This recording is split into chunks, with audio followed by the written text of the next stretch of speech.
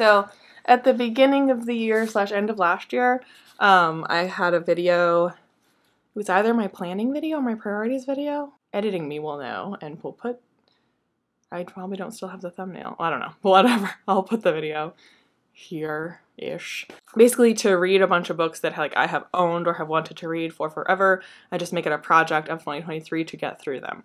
So I decided after I posted that video to like make a vlog of it to kind of keep myself accountable. And in the 11th hour, I did accomplish that feat. So this vlog will be me reading the books from that video. Quick refresher, so you don't have to go back and watch that video. I should make you watch that video. But no, I won't make you watch the video. The books were, if you want the reasons for the books being, I guess, on the list, go watch the video. But they were this books 2 and 3 from the Inheritance trilogy by N.K. Jemisin, The Unlikely Escape of Uriah Heep by H.G. Perry, The Essex Serpent by Sarah Perry, Leviathan Wakes by James S.A. Corey, Daemon Voices by Philip Pullman, Wolf Hall by Hilary Mantel, When Women Were Dragons by Kelly Barnhill, Jade Legacy by Fonda Lee, The Ninth Reign by Jen Williams, The Secret Commonwealth by Philip Pullman, and The Priory of the Orange Tree by Samantha Shannon. And without further ado, here is a year of me getting through those books. The Essex Serpent. I hated it. Oh man. What a freaking letdown this was. I tried so hard to like it too. The whole time I was reading it, I was like, any minute now I'm gonna fall in love with this. Any minute now I'm gonna like see the point of this. And it never happened, and I freaking hated it so much, and I finally admitted that to myself. It was so hard to like read it and feel this like, no, I like it. I'm sure I like it. I'm sure I will like it. At any minute now I will. And like, once I accepted that I didn't, and I stopped trying to make myself like it, stop trying to convince myself that I do, I was like, no, it was awful, it was terrible, this and this and this, stop, no, it was bad, it was bad. It was so liberating. Ranting is so awesome. So like, part of the reason why I was so committed to liking it is because, okay, cover gorgeous, like 10 out of 10, no notes. I love this cover, books should look like this all the time. Actually, does the naked book look pretty? I have no idea. I don't think it does. It does not. But the end pages look pretty nice. Anyway, yes, love the book, like, aesthetic. And the adaptation of it, I was determined to watch and to like. And I also, I did start it, and I will not be finishing it. For not maybe the reasons that you would think. It's kind of weird why I'm not going to watch it. Hey, stop it! So, is my camera crooked? What's going on? Anyway, okay, so the Essex Serpent is upside down. The Essex Serpent. Cass! What is wrong with you? What are you doing?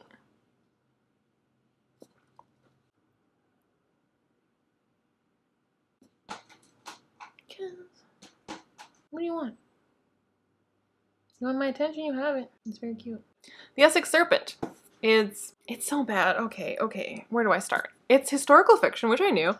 That's fine. It takes place, when does it actually take place? 1893. There you go. Can't get more specific than that. Well, you could. You could know the month and the day. Anyway, it's a youngish widow who is interested in like natural science and stuff like that. And she hears about, now that her husband is dead, it's just her and her kid and this very close personal friend of hers that's a female. So she's, you know, got money and liberty. And she hears about, in Essex, there's this town where there is a legend about this serpent, but people think they were seeing it. People think it's around. And she's like, I bet it's not, like, I bet they're seeing something, but I bet it's not this mythic serpent. Maybe it's even a new species. Like, I'd like to go investigate, check it out. There's a doctor that is in love with her, and he treated her husband who then died. That's why she's a widow. And then so when she goes to Essex, like friends of friends or whatever, like tell her or introduce her to the local, like the minister of the church. Is it called a minister? Curate? Priest? Not priest, it's not Catholic. Vicar. Vicar is the word. Kaz, what is the matter with you? So she meets and is introduced to and stays with the family of this vicar. He has got a wife and kids, and yeah. So she goes there and is trying to figure out what's going on with this serpent, and the vicar is dealing with like the trying to be a good shepherd to his flock. She's like pretty agnostic / atheist. So she's like, well, what if I tell you I don't believe in God? And he's like, okay. I obviously do believe in God, but, you know, do you? But she's just such a modern woman. So he, you know, falls head over heels in love with her, even though he's got a beautiful, kind, devoted, wonderful woman as a wife, who he very much loves. And his wife has consumption, which we learn over the course of this book. And the wife of the vicar in this book was done so dirty, not just by like the characters in this book, but by the author of this book. Oh, I'm so mad. Okay, so Cora, that's her name, right? Yes, Cora Seaborn, is the worst. I hate her. And it's not like a story where you're supposed to hate her. You're clearly supposed to like her. And I am so sick of, first of all, anachronistically modern attitudes from historical women, because that makes them #feminist. It's like women had independent thoughts, women had independent feelings, women thought that they were being mistreated even, women were intelligent, women sought out opportunities for education long before, you know, modern understandings of feminism came into common parlance. So having a woman walk around and be like, and just acting like she has, first of all, modern day attitudes about these things, like not just thinking women should have rights and should have equality and should have access to education and should be listened to and should be taken seriously. Like, that's all fine. Women have thought that for centuries. But to speak about it in ways that, one, that we do now, and two, to act like it's an assumption that everybody, like, that they are surprised and act like it is unusual to find someone that doesn't feel that way, if that makes sense. Because, like, society was much more patriarchal. Like, just the laws on the books were more patriarchal. Like, you didn't own property. You didn't have access to education. Like, that was just how it was. So, like, being surprised and shocked that somebody wouldn't think that women should have those things when, like, no one thought women should have those things, that was the problem. You know what I mean? Like, it's like a modern person being transported back in the day and being like, what do you mean women don't get educated? Like, you know what I mean? Like, you can think that that's wrong, but acting surprised that society be like this when it's been that way your entire life, it doesn't ring, like, it doesn't make sense. It's super modern, and it doesn't, like, fit the time period. And it also, it often creates these conversations that are like, this is not even how, like, issues of feminism work nowadays. Cass, why are you eating your kibble right now? You're so noisy. Like, so people talk about, oh, like, feminism isn't an issue anymore. And the reason they say that is because, like, well, you do legally have the right to vote. You do legally have the right to own property. You do legally have the right to, like, work the same jobs and make the same money that men can. You can hold all the same offices they can. There's nothing you can't do. So what do you mean? Like, how can feminism still be an issue? Or how can people still be sexist? Because, like, men don't go around saying you're a woman and therefore you're stupid. So sexism is over. Because sexism is a lot more insidious than that. Sexism is a lot subtler than that. And books like this will have these types of situations where a character is like, but a woman can't. And then our #feminist main character will be like, how dare you think that? Just because I'm a woman, you think I cannot do this? I have a brain. I have thoughts. And it's just like, that's not what feminism looks like. That's not what misogyny looks like. That's not what sexism looks like. It's almost never that on the nose. It's honestly a lot, I wish sometimes it was that on the nose, because it's a lot easier to call out. It's a lot easier to say, you're being sexist right now, because you literally said, you are a woman, therefore you can't. Like, ding, ding, ding, ding, ding, we have a sexism. So, sexism is way subtler than that. Even back then, but certainly in the modern day. So, it's just like, I'm just like, what is the fucking point of this? Like, whenever a book does that, I'm like, who is this for? What point are you trying to make? Are you illustrating feminism for people who don't understand feminism? Because I guarantee you this won't help. And if you're doing it for people who do know, then those people do know that it is a lot more subtle and insidious than this. So who the fuck is this for? Anyway, that aside, we're supposed to root for Cora because she's a #feminist modern woman in the olden days, where she's gonna go her own way. She's gonna study, she's gonna whatever.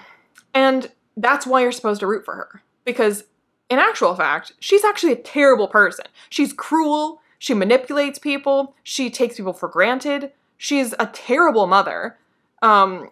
She's just an awful person. But the book doesn't frame it as like, oh, how complex, or like, this is a complicated main character, or like, no. Everyone's in love with her, falling head over heels for her. Like, you're supposed to think she's great and independent or whatever. And she's not. She's awful. She's like, the female equivalent of the main character from Norwegian Wood. It's not that bad. It's really not that bad. But, okay, so, like, I guess mild spoilers, but you can see the writing on the wall for this, like, the moment you start reading it. So, like, I don't think it's that big a spoiler. She, like, you know, starts fucking the vicar. And, I mean, she's not married, so, like, I guess that's fine for her. She's a widow. She can do whatever she wants. But he's married, and his wife's still alive, and has consumption. And she's, like, kind and patient and loving and beautiful. And he loves her very, very much. And she loves her children, she loves her husband, and she just wants him to be happy, and she doesn't want to be a burden. She doesn't want her illness to be a burden on anyone. And what is he doing? He's fucking this horrible character named Cora, who's just shown up and been like, I'm feminist, therefore I'm the main character, and I'm great, and you should root for me. And it's like, but why? That's not the, I mean, she also, while she's fucking the vicar, she's like leading by the nose this doctor who is in love with her, and very obviously in love with her, and writing her letters, and like, she like toys with his affections and uses him and manipulates him and just like leads him along because like she enjoys his attention. And when he asks for more and is like, look, I don't know if you'll ever be in love with me, but like, you gotta know, like, I am in love with you. And she's just like, how dare you ask for more of me? You can have what I give you and like be happy with that. Like, that's literally what she says to him. And he doesn't take it super well. And she's just like, oh darn, like, I guess that upset him. I feel bad about that now. And it's like, great. And then her female, like, best friend, who's also clearly in love with her, she just kind of, like, strings along, uses her for her own comfort, doesn't reciprocate, isn't kind, doesn't show any gratitude for that. Her son, it's clear in the novel that he's coded as, like, being in some way neurodivergent. It's not clear in what way, because, of course, they wouldn't have had a name for it back then if they'd bothered to diagnose it at all. But it's like said over and over again, you know, that he reacts to things strangely or unusually. And then Cora, when people are like around her son, she's like, oh, he's a little different. Like, he doesn't react the way you would think that he would. But she like doesn't try to engage with him or try to understand him. She's just like, he's weird. I don't know what to do about that. And then like when he does kind of like show an interest in something, she's like, oh, okay, well, for once you're fucking interested in something, so cool. But she just mostly neglects and ignores him. And is like, well, he's weird, so what do you expect me to do? Like, she's a terrible person. I'm just like, if she was, like, terrible but interesting, because, like, there's a lot of flaws, and I've never read the book, but Gone with the Wind, Scarlett O'Hara is a terrible person. She's a terrible person, but she's coded that way. When you're watching Gone with the Wind, you're supposed to go, oh my gosh, Scarlett.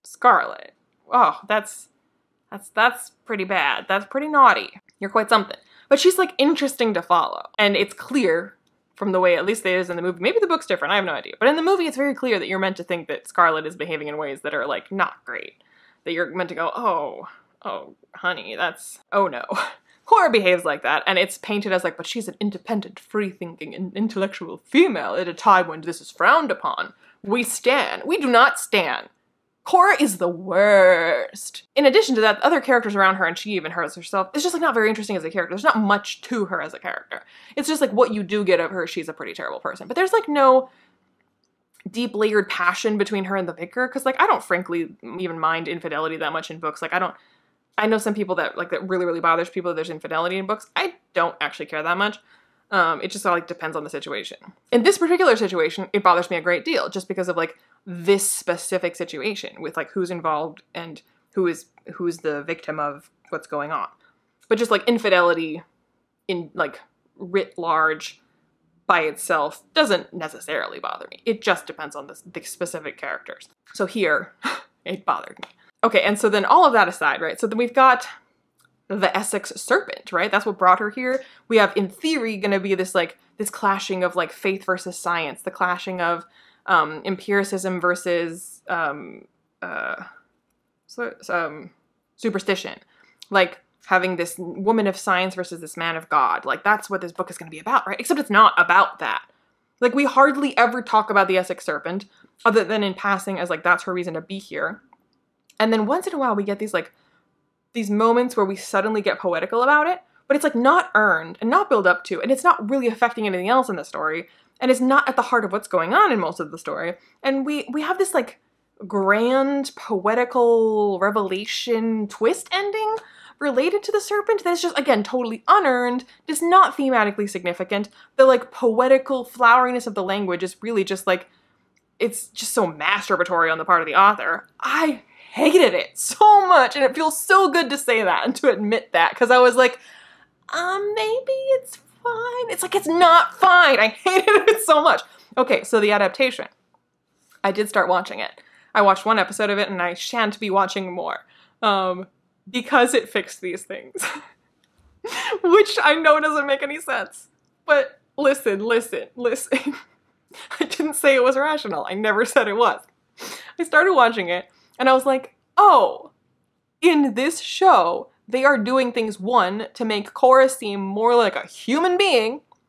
They're making her have emotions. They're making her pay attention to the people around her. They're showing, like, Claire Danes, the way she plays the role, does seem to care about her son, even if she's not, like, vocalizing it, like the way that she's interacting with him and looking at him and, like, seems concerned about him. We've already much more strongly introduced the theme of, like, God versus science, of, like, empiricism versus, what's wrong with superstition? Like, the first episode created a layered, complex situation. It was a little bit of, like, on-the-nose feminism dialogue that's really anachronistic, but it was, like, much less, and it was, like, more tastefully done. And it did the, like, brooding, sinister, because, like, at no point does the Essex Serpent stuff feel like brooding or sinister. Ever. There's no atmosphere to be had. Just zero. So there's already in the first episode of the show a great deal of atmosphere and tension surrounding the Serpent. And you can see why the Vicar would be, like, having this struggle with his people that are, like, very afraid of it and really superstitious about it. There's already quite a connection that's pretty apparent between her and the Vicar when they first meet. Anyways, what I'm saying is the show seemed to already be fixing all of this in the very first episode, and it made me mad that people would watch this and give the author credit for it. I know, that's not a rational reason not to watch it, but it just made me mad. Because the entire time that I was watching the first episode, I wasn't enjoying it. I just kept going, yeah, well, if the book had done that. Yeah, well, if the book had had that. Yeah, well, if Cora had been like that in the book, but she wasn't, it didn't, that wasn't there. And so I was just getting angrier watching the show because it kept reminding me of how none of that was in the book. So yeah, I will not be watching the rest of the show because it's much better than the book, at least in the first episode it seemed to be. Costumes, beautiful. Sets, amazing. Score, great. So yeah, no. Hated this so much. Okay, I'm done. That's it. See you for the next book. Wolf Hall by Hilary Mantel or Mantle. Twice winner of the Man Booker Prize. I hated it. This is not going well. Hopefully I like some of the books in this project. But so far, so not good.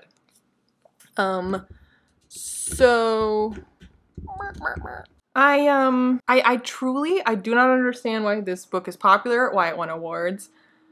Listen, I love Tudor history. Actually, I'm kind of sick of Tudor history, if I'm perfectly honest, because I have seen so many documentaries, adaptations, dramatizations. Like, I'm quite familiar with Tudor history. Like, without being a historian, like, I don't claim to know as much or more than Hilary Mantel. She's clearly researched a lot.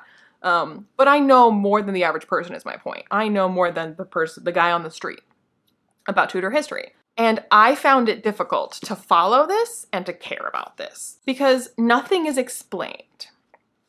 And like, I'm pretty all for the kind of like immersion method storytelling of like, well, if this character wouldn't think it, if this character wouldn't notice it, then we're not going to hear about it, which is fine. Except that usually necessitates a fairly character-driven story because I'm like, well, I don't necessarily know what's going on, but I understand what this character is feeling and going through right now, and that will help me to piece together what is going on. We are in Cromwell's head for this book it's not a first-person narrative, although I really feel that it ought to be. And it's told in the present tense, which is kind of weird for historical fiction, but it's not first person. The amount of times that he is used as opposed to a name makes it legitimately confusing. Like, you do not know who she's talking about because there's a bunch of he's in the room. I don't know if you know this, but history has like a lot of dudes in it. And in fact, a lot of dudes have the same names, like because they all just use the same names over and over again in this time period. Not that they don't now, but like even more so because people were naming people after each other as like a way to honor them. So it is legitimately written like so confusingly where you're like, you're doing this on purpose. You could have said who's talking right now instead of he. And there was this like amazing instance of a sentence where like,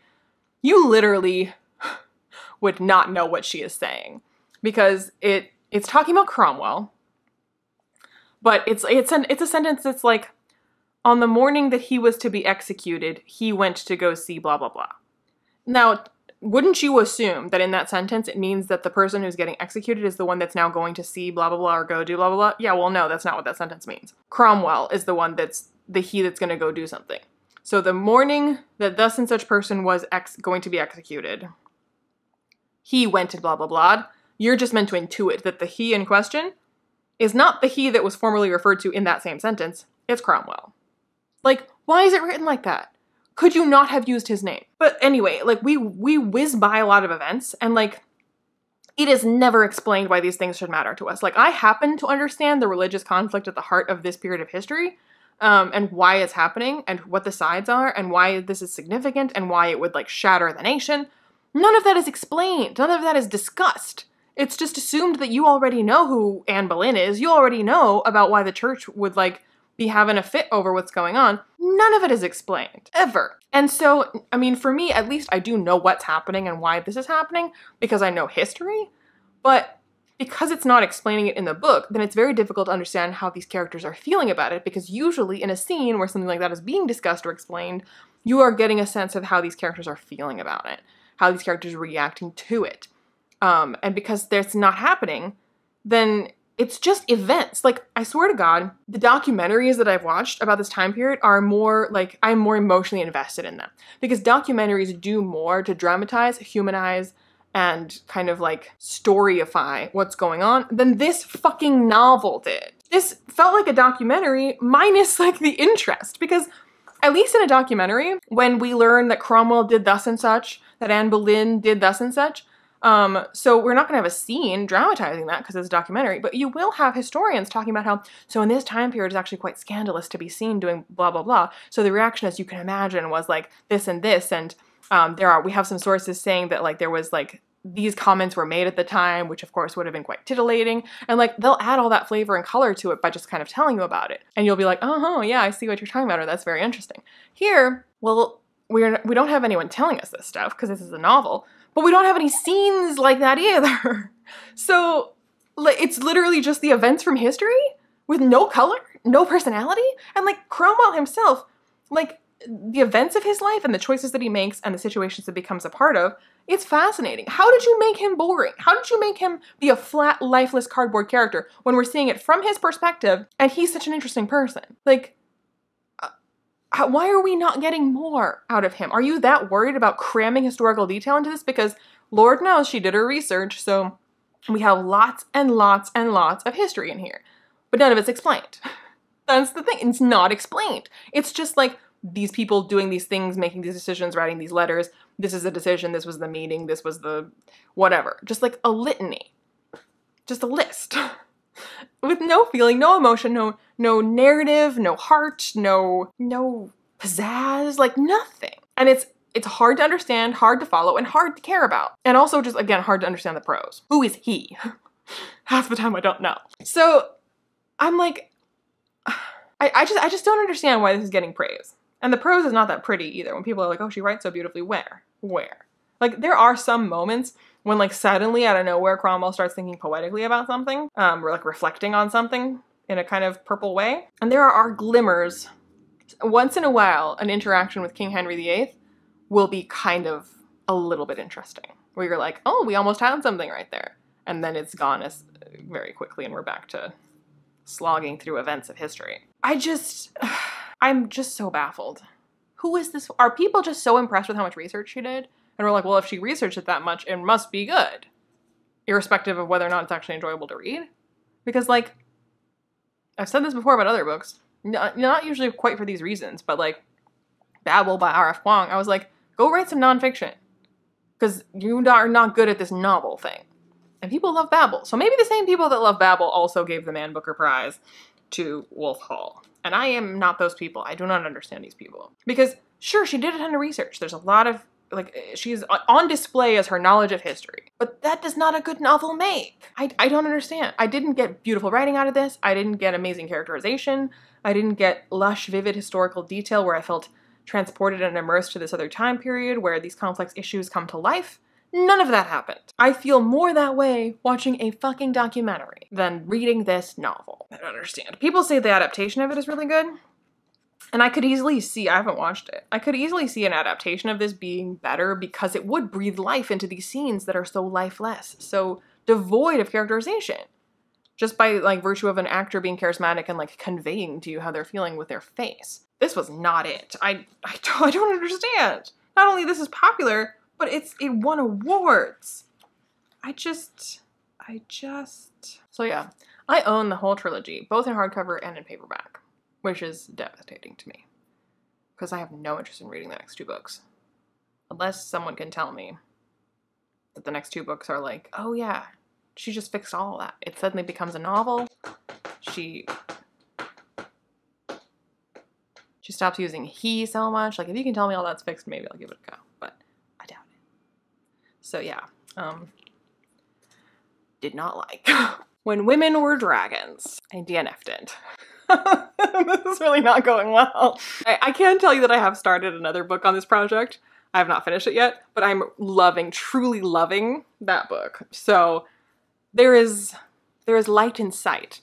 But yeah, I DNF'd this because I could very quickly see where this was going and what kind of book this was going to be. And I was like, that's what I was afraid of. And I just have no interest in pushing through with this. The other 2, like, I was like, well, I own all of Hilary Mantel's trilogy, so like I'm hoping this turns around. Or like Essex Serpent, I was like weirdly committed to liking it. And I was like, no, I'm gonna like this and I'm gonna like the adaptation. It's gonna be great. And I was just like, oh, maybe it's because I hated those first 2 and I'm just tired of pushing through books I hate. But okay, so I was kind of afraid this would happen, but I held out hope that I might not be. But I thought very easily this could be that kind of like really on the nose feminism that is just like, what is the fucking point of this? And that's what we got here, except it was like kind of worse than I thought it would be. Now I thought perhaps, the reason I had hope is because, okay, so the concept is like, it's in the title, When Women Were Dragons. So it's like women becoming literal dragons is like the metaphor being employed, or like that's like a metaphor for like female rage and like how we don't, female sexuality and how we don't talk about it, and like the dragoning of women is like not discussed, it's unmentionable. It's very clear what the dragoning is doing. And I held out hope that because it's so on the nose and obvious and so aggressive, like there's like no subtlety to that, right? Like literal dragoning. So because it's so on the nose, I felt like it was possible to actually have some quite subtle commentary. I'm trying to think of an example of something that did this. I know I've seen it, where like, because something is so absurdly over the top, and we just like lean into that so hard, to the ridiculousness of that premise, that, well, okay, like Stepford Wives. Stepford Wives, like, they're literally robots. Like, we're taking the idea of like men wanting their women to like be like dolls, like be like what they want them to be and nothing else, just pretty things that cook for them. And it like takes it to this utter extreme of where they're literally like these robot dolls, which is horrifying. And also because it's so extreme, like it opens the conversation weirdly to go to places that I don't know how to explain it, but it's like by going so far in that direction, it like passes the point of being on the nose and enters the territory of brilliance. I don't know if that makes any sense. So like I kind of hoped that, yeah, like if you're gonna be this on the nose about it, then stop pretending to be subtle, because that was my big problem with it. Like the book was acting like we're just telling a normal story and we're gonna be subtle about it and we're gonna like, I don't know how to, I don't think I'm doing a very good job explaining this. I'm like, no, like you have women turning into fucking dragons. Like lean into that. Like lean into just like, or maybe like, okay, Animal Farm. Animal Farm maybe is a better example. Animal Farm, like it's very clear the commentary it's making, the political commentary it's making, but we're like animals on a farm. And so like when we have the animals saying that like, oh, we're all equal, but some are more equal than others, like it's like going so far into that it's like, by being so absurd and ridiculous, it's really actually shining a light on this, because you're like, well, we've made this extreme and ridiculous, but what's extreme and ridiculous is the fact that this isn't actually that extremely different from what is really going on. I don't know if that was a better explanation. I think it was. So like, if people, I don't know, if the way that women dragoning was talked about and handled really, really casually by people, in a way that it's like, it's even more ridiculous that people would treat that casually than the way people treat women's issues now casually, because it's like a fucking dragon staring you in the face, and like how hilariously darkly absurd that would be, that, you know, does that make any sense? So yeah. I guess I'm kind of reminded of this line from Neverwhere, where it's like Richard Mayhew did not believe in angels, and he was damned if he's gonna start now, but it was a lot easier not to believe in something when it wasn't staring you in the face and saying your name. So like, if it was like men dismissing women's issues, but it's a fucking dragon breathing fire on them right now, and they're like, nope, nothing to see here, I don't know what you're talking about, like how ridiculous that is, then I'd be like, yes, this is brilliant, like, well done. But instead, it's like this like subtle and dark and dystopian, like women are dragoning, but no one talks about it. It was the great dragoning, but no one talks about it. And I wasn't allowed to speak to my mother about it. And it was all, it's just like so like serious in this way that it's like missing the point and opportunity of a premise as over the top as this one is. And I saw that it was doing that, and I was like, forget it.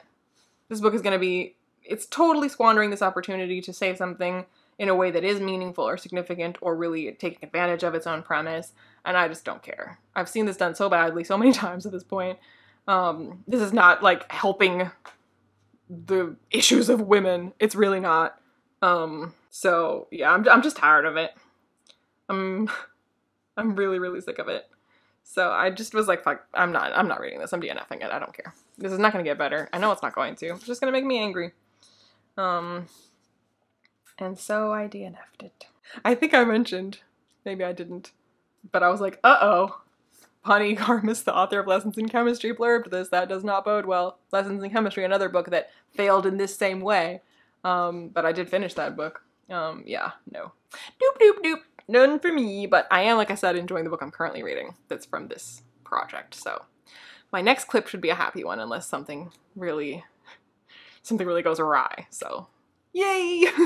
The Unlikely Escape of Uriah Heep. So far, this is the best one of the lot because I hated the first three, so it's not a high bar, admittedly. Yeah, so I think, again, in the original video, I said I wanted to read this because H.G. Perry wrote the Shadow Histories, and ever since reading the Shadow Histories, I was just been like, well, this was the only book I believe that she had out. This was her debut. And then like, so after reading the Shadow Histories, I like bought her backlist, which is this, and pre-ordered her next book, and I have it now, The Magician's Daughter. Anywhoosies, I'm happy to report that I very much liked it. I think the Shadow Histories is better, and I think that I liked the first half of this better than the second half. I didn't hate the second half, but like when in my previous clip, I was like, I'm loving my current read. I was in the first half still, and I was like, this is gonna be like 5 stars. I might like this more than the Shadow Histories. And that's not the case. I think it's like 4.5. So still very, very strong. It's just the end kind of got a bit much. Like I think if you've watched my channel for a while, you know that I tend to struggle with like when magic and magical things kind of just like get too crazy and wild and involved and have like too much going on. I have a big problem with that when I read Peter Jelly Clark. So the concept kind of got too big and there was like too much going on by the end, was what keeps this from being 5 stars for me. But the concept and the majority of the execution, chef's kiss, confirms H.G. Perry is an auto-by-author for me. Love it. And also the acknowledgements or the afterword or whatever it's called. I could look. Anyway, acknowledgements also like made me like it even more. So yeah, this book, I think from the cover / premise, like you can gather, it's about literary characters stepping out of the pages of the books they're in. I literally hadn't read any of these blurbs on the back at all until right now. My eye was caught by the words Neil Gaiman.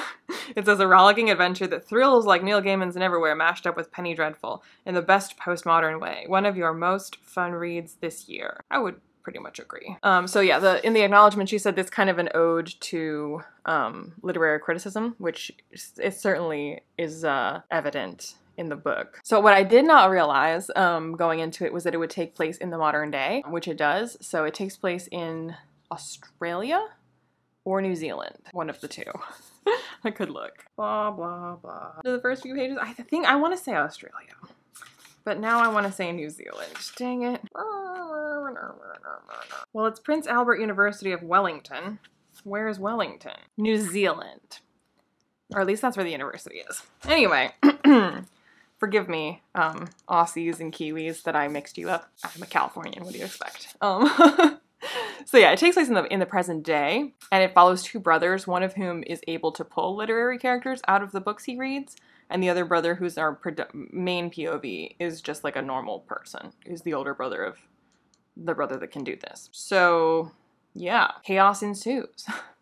When I was like talking to somebody about this when I first started reading it, I compared it to Texts from Jane Eyre by Mallory Ortberg, which they are no longer Mallory Ortberg, but that's what the cover of my book says.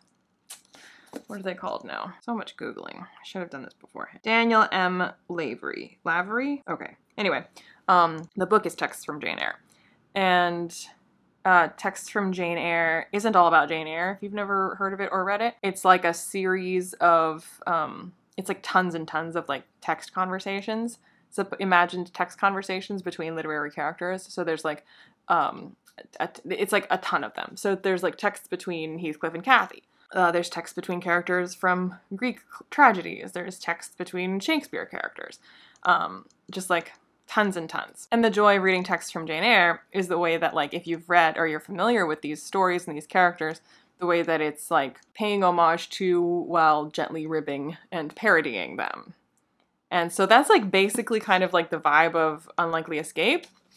Because there's all these literary characters running around, and first it like is the first layer of meaning and amusement is just how like it's poking fun at these characters, right? You know, like that Mr. Darcy living and breathing and walking around, like, you know, it's a character of the ideals of Mr. Darcy and what he represents, and many, many other literary characters.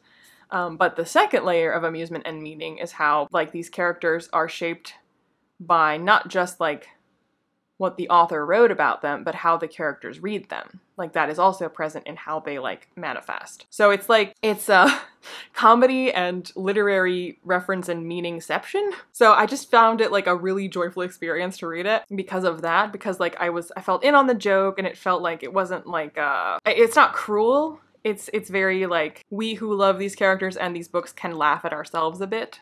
We who analyze these texts can laugh at ourselves a bit, while also telling like a really engaging, suspenseful, mysterious, like action-packed magic adventure story. Yeah, I would highly recommend this. Like I said, it's probably more of a me thing too. I feel like most people don't actually mind that much when like books get like kind of crazy and magic-y. Most people actually tend to like that. So I would say most people, well, other people may not like all the literary references as well as I do, but they'll probably like the magic part better than me. So either way, I'd recommend this definitely. I guess I would say if you're not familiar with characters from classics, like not at all, I think you'd be bored and confused and unamused.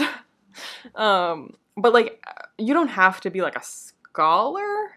I think like if you have like just kind of like a vague cursory knowledge where like you could recognize the names, if you have some idea of like who Heathcliff is, who Dorian Gray is, who David Copperfield is, who Uriah Heep, the eponymous Uriah Heep is, if you know like just kind of like the biggies, like if you vaguely know the cliff notes of like who they are and what their stories are about, like you should probably do just fine. It's not that like deep into like exploring each of these characters. Like there's a ton of characters and there wouldn't be time to do that. And that's not really what the book's about. It's kind of in passing, that you can kind of like laugh at these characters. Yeah, I think it's so cleverly done. I think it's quite heartfelt and heartwarming, and it tells a story that's like, aside from all the literary references, like about its own characters that you care about and has something to say in that regard.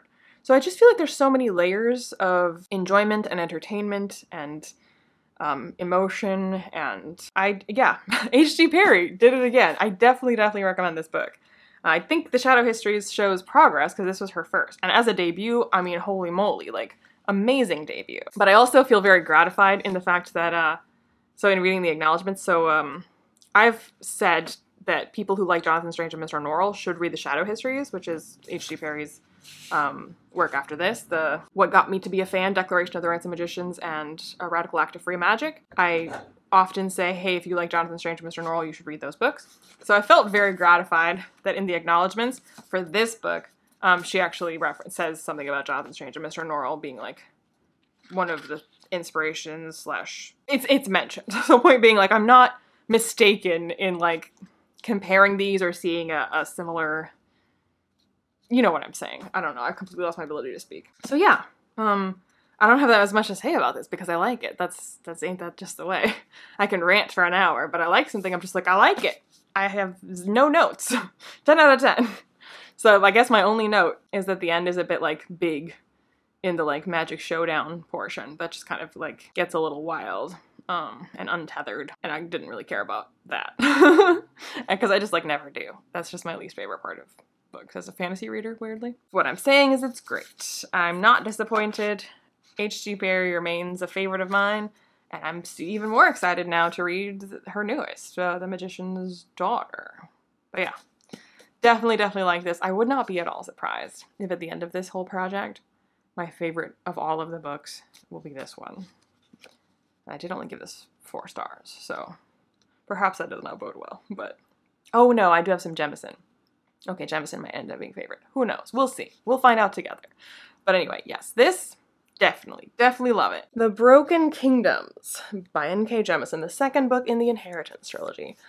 I didn't really like this. At first I did. The beginning I was like pretty into it. Not super into it obviously because like, well, I shouldn't say obviously. It's obvious to me because like I didn't, it wasn't like unputdownable. I would say 100,000 Kingdoms was more so like unputdownable, as was the 5th season. So like the beginning I was intrigued and then like sort of like put it aside just because like I was busy with like other obligations and whatnot. And then I got the audiobook from the library because I started reading it physically. And then I got the audiobook from the library thinking, okay, well, that'll make things speedier. And I listened to at least half of it, but like the middle half. So like I read the beginning physically, then read like, you know, like this much or something via audio. And I was like, I'm really not liking this.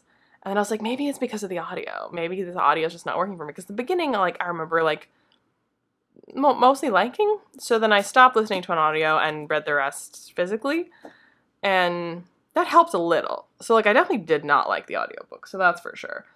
But it definitely didn't save it. It wasn't like, as soon as I switched back to reading physically, that I was like, ah, yes, there it is. This is so good. No, I still didn't really like it that much. This felt much more, like, shallow and cliche, and it's weird to use words like cliche for this because like the world building and the situation in this book is still quite kind of like out there and you know, connected to the first book, which I have to say there were definitely things in here where I was like, I feel like I'm supposed to remember this thing from 100,000 Kingdoms, and it kind of came back to me as they talked about it, but I was like, I think I'm supposed to know what it is that they're referencing or that they're getting wrong about this. But I can't remember because it was like 2 years since I read 100,000 Kingdoms. I really liked 100,000 Kingdoms, and even though it had like slightly cliche things in terms of like sort of the character dynamics here and there, overall I felt like it was really inventive, whereas here it wasn't that inventive. It was mostly like cliche and shallow and kind of wish fulfillment-y, and the main character was a bit of like a Mary Sue author insert type of deal. Like, not the worst I've seen, like, definitely not the worst I've seen, but too much of that. And that was mostly what I was getting at. I was like, I'm not feeling like this is a deep and layered and complex depiction of, like, a complicated, speculative, moral, hypothetical, blah, blah, blah, blah, blah. It felt more akin to, like, what people are getting out of, like, these, like, vampire and fae romances with like the immortal aloof dude who's inexplicably in love with like the ordinary human who's also kind of like a super special ordinary human who's our main character. So like that was the vibe of it more than anything, and like the situation like more overall, more broadly than just like the main character and her like deal wasn't that interesting to me. I don't feel like it expanded on the first one in a way that was interesting, and it didn't. I suspect based on how this ended, I suspect that I know what the third one's going to be about, or at least who the third one's going to be about. I can't say that thrills me. That's also on my list for this vlog project, is to finish this trilogy, which means I have to read the next one after this. I have it. I'm definitely not going to listen to an audio because audio is not working for me. Well, I guess I should check if it's the same narrator. I would imagine it's the same narrator. Yeah, this is a big letdown, which is like, N.K. Jemisin has been like nothing but hits for me, because the Broken Earth trilogy, the first one was my favorite, but still the entire trilogy, I was like mind blown. N.K. Jemisin is on a different level from everybody else. And then 100,000 Kingdoms was like really different from Broken Earth, while still like playing with some themes that I was like, I think these are just like themes she's generally interested in, because like even though the situation of these books is quite different, or this book is quite different, I can see like and because she wrote it before Broken Earth, you could like start to see her like play with some ideas that kind of like more become like front and center in Broken Earth. So it was like really interesting to read it, kind of like watching the author and how the author's playing with ideas and changing and growing. But for itself as well, 100,000 Kingdoms was really interesting and well written and really compelling and really kind of like unputdownable. This was like, nope. What happened? This felt so bad. And there were so many times when like the conversations, like the dialogue, the like emotional situation felt so like a CW show. And not in a fun way. Because I watch CW shows because they're fun. So this was like CW, but taking a CW show that thinks it's on HBO. And you're like, no, you're a CW show, so just lean into your camp because you're not actually good. That's how this felt. And it was so painful to feel that way while reading it because I was like, this is N.K. Jemisin. I was like, what? So I'm hoping we kind of like bounce back with the next one because I'm going to read it. But this is like a 2 stars that I might round up to 3 because it's like 2.5, I guess. It's definitely not the worst thing I've ever read. Some of the world building is kind of cool, but mostly not. I don't feel like there was an interesting exploration of theme or character or like world building or politics or anything. Like it was just, I feel like we were only here for the wish fulfillment of the main character's like personal story. And I didn't feel like the main character had a personality outside of like, well, she just didn't have a personality other than like her specialness. And the love interest, if he can be called that, well, I mean, yeah, he can't be called that, but like, it's a little untraditional in that sense. But if the love interest has somehow less personality than the main character, and that the fact that I'm supposed to feel some kind of way about these two, like, I don't even have to like feel like romantically about them. This doesn't have to be like a, you know, escapist ideal version of like, oh, if only I like, what an amazing couple, like goals, dreams, whatever. Like, no, like I love reading stories about people who are just like interesting and messy and their relationship is complicated. Wuthering Heights. If you think anything is ideal about Kathy and Heathcliff, no. So, and that was more how I felt about 100,000 Kingdoms, where I was like, this doesn't feel like wish fulfillment to you, like a romance novel. It feels like this is a really interesting, complicated, emotionally complex scenario. And so, like, it's interesting to like, contemplate it. Here, it was not interesting or compelling or, like, honestly, wish fulfillment-y. It was just so boring and shallow, which... Again, I'm like, am I missing it? Because this is N.K. Jemisin. And everything else I've read from N.K. Jemisin, I have been nothing but impressed. On like, basically every level. Characters, politics, story, world building, emotional stuff, thematic stuff. Like, I was like, where is any of that in here? So, I kind of hated this. And that really hurts me. So...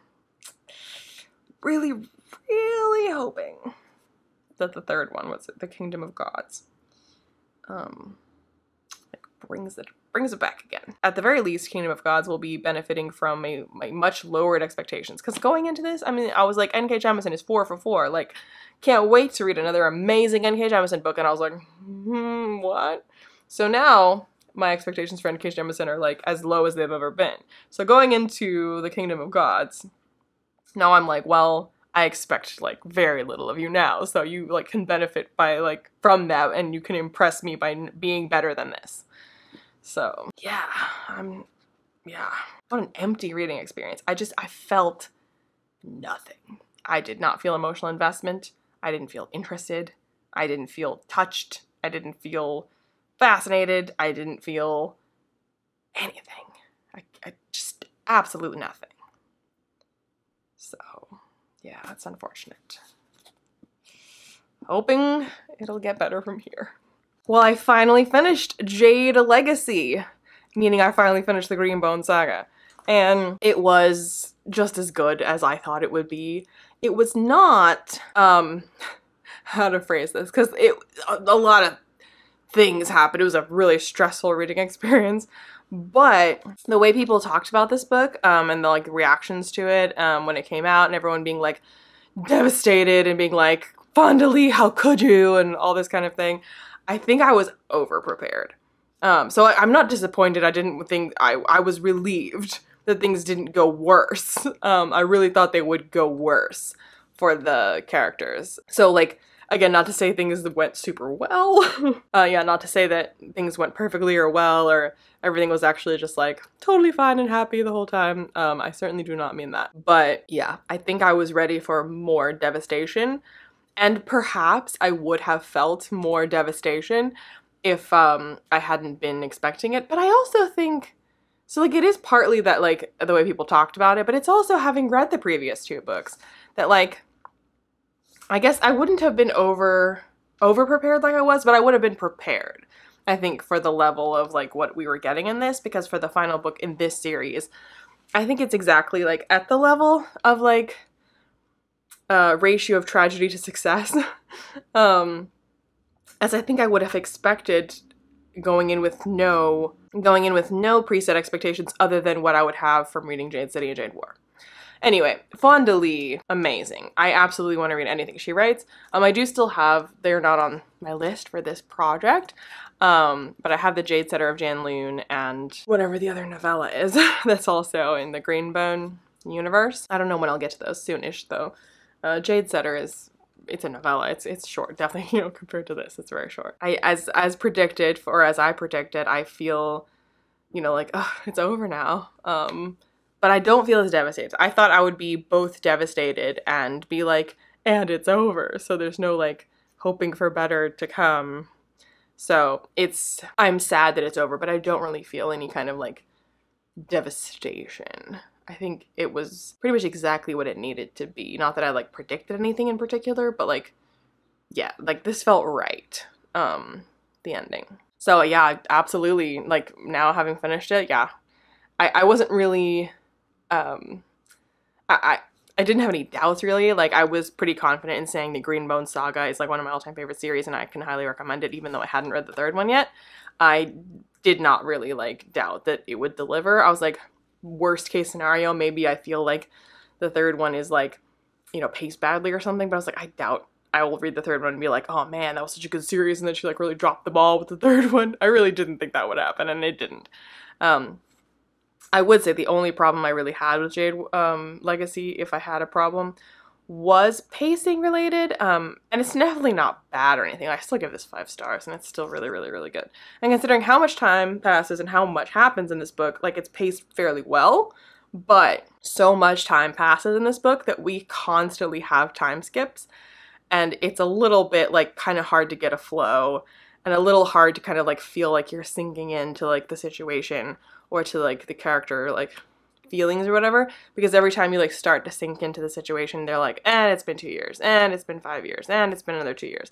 So like I just felt like we were kind of like skipping along, and I kind of wish like instead of trying to cover all of this time in this last book that we had lingered more on those moments and made this 2 books if need be, because this is already really long. So I don't really think you could reasonably make Legacy longer and keep it 1 book, but I would be very happy to have it be 2 or 3 books, just so we could like linger a little bit in some of those moments and kind of see. There were several times when there was like a really like life-altering, paradigm-shifting, like intense thing that would occur, and I would kind of expect to like see the aftermath of that and to see them kind of like grapple with having to deal with the ramifications and aftermath of that. And we just didn't, because like the thing would happen and it would be like in the immediate sense resolved, but like, and that you can see like there's going to be long-term consequences for this that they need to figure out, but instead of like watching them figure it out, we'd be like, it's been 5 years. And then in like 5 years later, while we're learning what's currently happening, we also get like the recap of like, and that other thing that just happened, that's how they resolved it in the last couple of years. And it's like, okay, like kind of wish I'd seen that. But that being said, like for that kind of like constant skipping, it still kept me hooked and was still paced very well. And I feel like for a book that is gonna have to do a lot of telling over showing if it's gonna cover all of that, and it, like, I mean, it did tell a little bit more than show, and definitely more than the previous 2 books.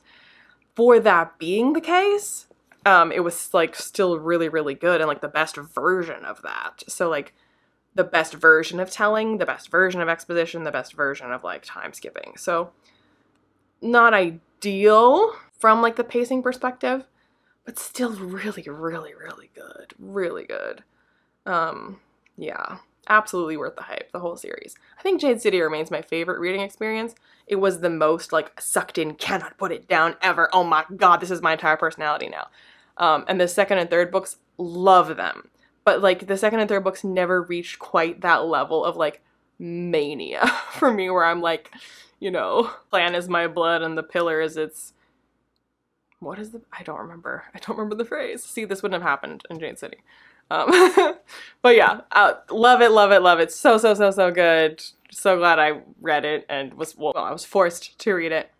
Not because I didn't want to read it, but because I would have kept putting it off indefinitely, but my patrons did force me to read it. I mean, I would have forced myself to read it this year because of this vlog project, so, like, but I might have, like, it might have been a December thing instead of, like, a mid-year thing. So anyway, glad to have read it. Now I just have to wait for the next great thing, because damn. Alright, so I finished another book, but when I was going to sit down to film this clip, I realized that I never actually filmed a clip for the last book that I read, and it has been months since I finished that book.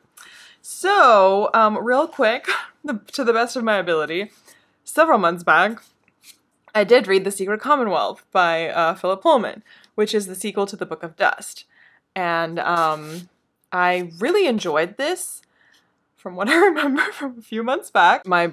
There was something in this book that's quite spoilery, so I won't say what it is, that I don't know why it's there. And we don't have a book 3 yet, and there's no, like, date or, like, projection for when we would have a book 3. So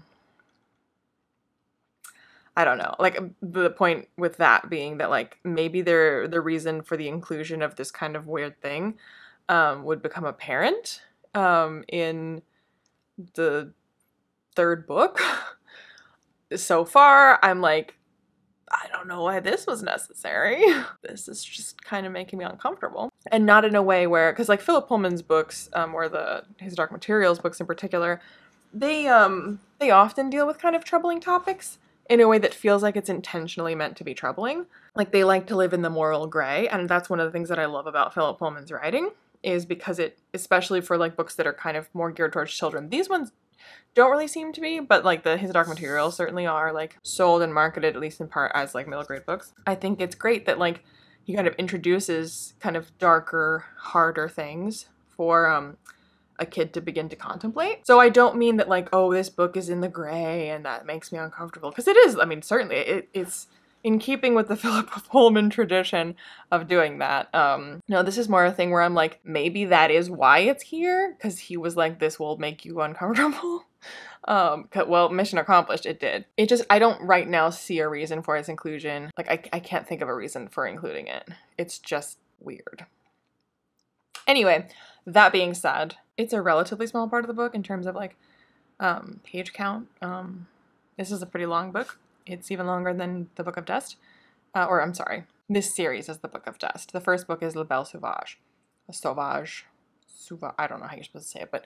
And then The Secret Commonwealth is the second book in The Book of Dust. It did leave me wanting to read the book 3, like, immediately. And I was like, as soon as I finished it, I was like, where's book 3? Has there been an announcement? There has not. I think the last update from him was from, like, a year ago, of him saying that, like, he was hoping in the following year to, like, finish it, and, well, he has not. So, anyway, I liked it a lot. It's one of the better books for this whole project. It's mainly just that kind of one thing that was like, I don't know about that. But this, so if you don't know anything about it, so La Belle Sauvage, in the first book in The Book of Dust, is a prequel to his Dark Materials. And then The Secret Commonwealth is the sequel to La Belle Sauvage, but it takes place also as a sequel to his Dark Materials. So his Dark Materials, before it is La Belle Sauvage, and after it is this one, Secret Commonwealth. But they are books 1 and 2. So book 1 in The Book of Dust has, like, a big gap before book 2, which is this one, which takes place after this whole last trilogy. So it's kind of weird in like the timing of that, I guess. Yeah. I think I don't recommend reading it in chronological order. I think you should definitely read it in publication order. Like, I don't think you should read first La Belle Sauvage, then his Dark Materials, and then The Secret Commonwealth. definitely read His Dark Materials first, and then go back to read La Belle Sauvage and the Secret Commonwealth. But yeah, so this book follows a much older Lyra. So Lyra is the protagonist from His Dark Materials, and so she's like upper teenager. I don't think she's in her 20s yet, or if she is, like very early 20s, but I think she's still a teenager. But she's like functionally an adult, like she's not a child anymore. So it's much more mature than His Dark Materials, and His Dark Materials is pretty mature already. So yeah, it was really, really wonderful to be back in this world. I prefer His Dark Materials when it, like the first book is my favorite book, which takes place almost exclusively in Lyra's world. And when we do the world hopping and all the other stuff, there's some interesting stuff in there, and I still enjoy the series, but like it loses me a bit. And I feel like the book kind of loses the plot a bit. But La Belle Sauvage and Secret Commonwealth, they both fully take place in Lyra's world. And I prefer that. So I like being back in the world, but like specifically the world of like Northern Lights or Golden Compass or whatever you want to call it, the first book in His Dark Materials. It feels most akin to that, which is my favorite part of His Dark Materials. This has some like heartbreaking stuff in it, and not the weird thing. I mean, like there's lots of stuff in here that is like emotionally complex. So like I really don't understand the inclusion of the weird thing. But anywhoosies, I've definitely enjoyed this, and I continue to be a fan of Philip Pullman. But anyway, the book that I read just now, that I just finished, was not great. That was Ninth Reign. It won the patron book buddy read book club thing, so I just read it with my patrons. And I have the broken binding editions, which are all stunning, with like, you know, beautiful, beautiful books. So I wish I loved it. I really, really do. Books 2 and 3, equally stunning. Possibly more stunning, because I like the colors better. This was not the worst book I've read. Not the worst. Not the worst this year, and certainly not the worst ever. A lot of the times, especially in my patron vlogs, when they like pick a book for me to read, that I'm like, I don't know about this. Quite often in those vlogs, it'll be a book that I don't like. But in the beginning of it, I'll be like, well, the writing is clunky, and the world building is clunky, and it's really like heavy on the info dumping and expository dialogue, but I'm willing to forgive those things if it turns out to have like a worthwhile plot or some worthwhile world building, that like it won't be it will still lose points for the bad writing, but I can overlook bad writing if it's doing other things exceptionally well.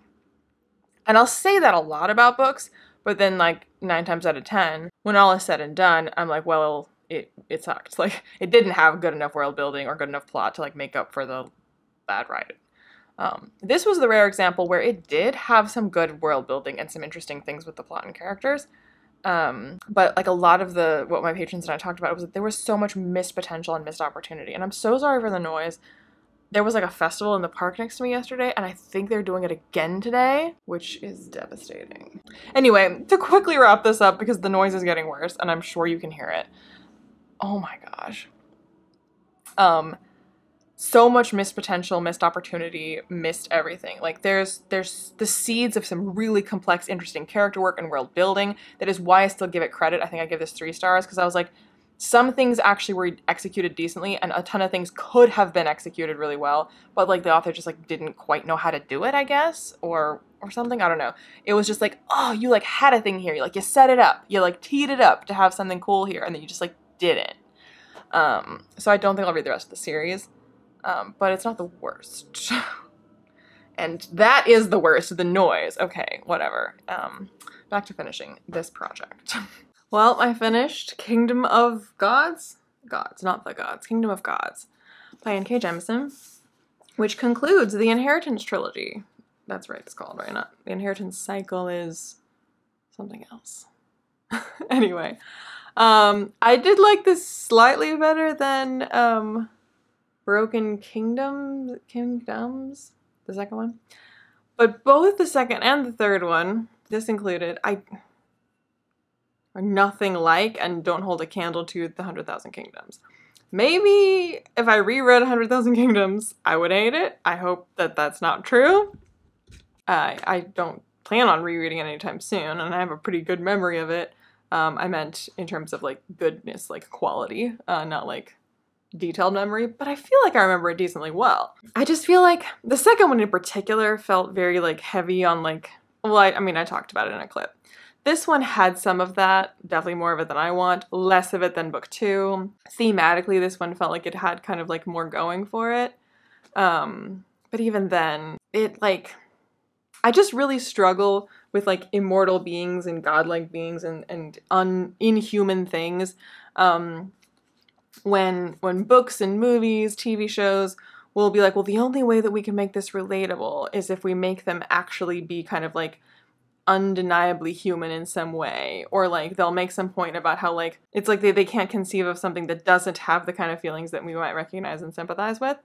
And I find that extremely frustrating, particularly if a book is not just kind of like a wish fulfillment-y romance. If it's a wish fulfillment-y romance, then okay, the immortal being who's like actually like in love with a human, like it's not particularly what I want to read, but like I get what the appeal of that is, you know, you're reading this for escapism and imagining like, oh, wouldn't it be lovely if, you know, whatever, like that's what it's doing. Again, not my dream, but like I understand why that would be something someone would want to read.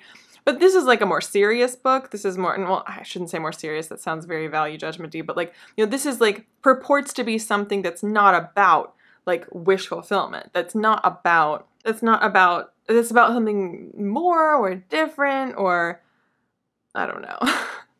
Something that is trying to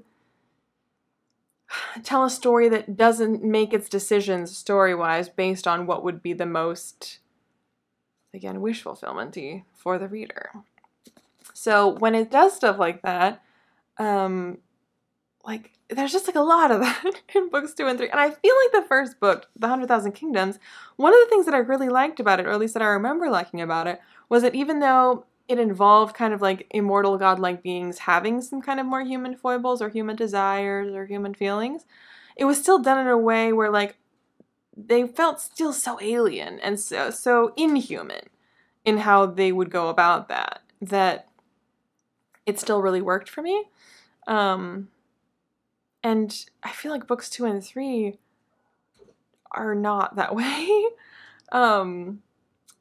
Where I just really struggle with that as like a way to write a story in the first place. And then I don't think it's done especially well here. I feel like it's pretty info dumpy, and I feel like the narrator, like the first person POV who's like narrating the story to you, it like over explains a lot and tells instead of shows, and it's like trying to like couching it in this kind of like, oh well, I'm a godling and you're humans and I always forget that humans need things explained to them, so that's right, I should tell you blah blah blah blah blah. And I'm like, that's still info dumping. You like bookended it with these cutesy, oh, for you mortals, here's some info dumps, but it's like that doesn't make it better. Kind of makes it worse, which is just so surprising to me, because like if there's one thing that the Broken Earth is known for, it's that it doesn't hold your hand, that it doesn't info dump, that it kind of drops you in the middle and expects you to kind of swim. And that's one of the things that I love so much about it. And then to read this, which just constantly handholds info dumps and wish fulfillments, and I feel like 2 different authors wrote these books. There are certain things about it that I'm like, oh, these are themes she's interested in. So like I do find like N.K. Jemisin in there, but it's just so wildly different from both what I experienced in Broken Earth and what I want to read. So I still love the Broken Earth and I still think it's brilliant. This is not it for me. So I still want to read more N.K. Jemisin. Again, this not what I'm looking for, but you know, hopefully the pendulum swings, and for example, the Dreamblood duology, maybe it's more akin to Broken Earth. I have no idea. I have not read it. I will find out when I do read it. So anyway, that's not on the list for this TBR project, but I am frankly relieved to be done with this. This took forever to get through, and I hated pretty much every minute of it. So that's unfortunate. Well, I finished this a few days ago, actually. But I've been sick, which you can probably still hear, so I was truly incapable of speaking without immediately coughing. Now I can speak for a little bit without coughing. So, this book, I started reading it when it came out, technically like the day before it came out, because my books were at it early, and I was so excited for it, so I started it. And then read like 100 pages of it, which like is barely scratching the surface. This is where this bookmark has lived for like 4 years. I haven't taken it out because like it's just, I don't know. It feels like it's been there so long that like it would be sacrilegious to like remove it. Like that's where it lives now. Which it won't live there for much longer because I'm gonna get rid of this book because I hated it. So I do like this bookmark, so I want to keep it. But for now, it still lives there. Anyway, this book is terrible. This book is one of the worst books that I've ever read. Made all the worse by the atrocious length of it, which it is in no way justified. I would hold this book up as an obvious example of like all the things that you should not do as an author.